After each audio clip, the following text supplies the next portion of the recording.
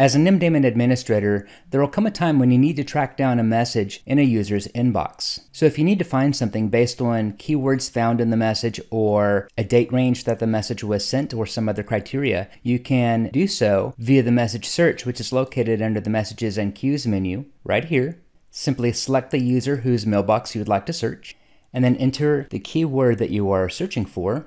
And then you can specify where to look. For example, look within the message subject, the from header, the recipient, the name of an attachment, or the message ID. You can further search all date ranges, or you can specify a specific date range using the options as shown here. In this case, I'm going to search all dates, and then click on search. And then you'll find your search results here.